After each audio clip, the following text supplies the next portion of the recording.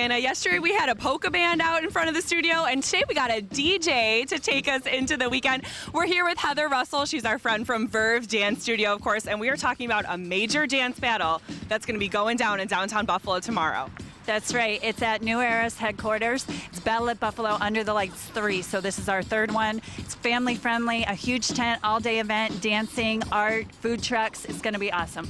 Oh, I've heard so much about this event in the past, and I know it's only going to be bigger and better this year. New Era headquarters, great spot to be right downtown Delaware Avenue. And this is a breakdance battle, correct? But you were telling me there's a different term for that form of dance that people who actually do it go by. Right. It's called B-Boys. So there's a B-Boy battle and also an all-styles battle.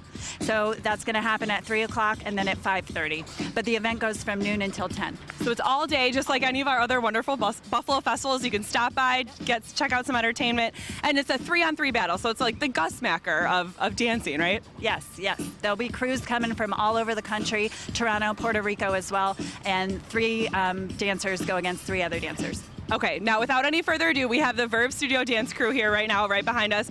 We're gonna let them show us a little bit about what they're doing. Of course, you can check out the New Era caps from the Andy Warhol collection in the background of their performance, and we should let them take it away. Awesome.